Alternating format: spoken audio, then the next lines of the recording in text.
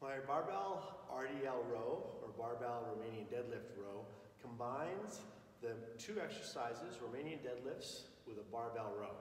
You're going to select a weight that was more appropriate for your rows than your RDLs, considering that the time under tension or the work put on your lower back will be longer because of the amount of time now to perform the exercise with the two movements in it.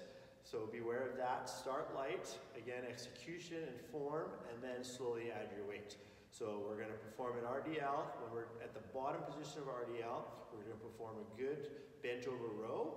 And then after we lower the bar from the bent over row, we finish our RDL by coming up to our upright position and then begin the movement again.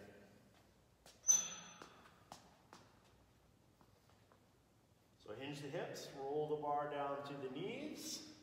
Keep those shoulders back. Lats are engaged as well to avoid any rounding of the shoulders.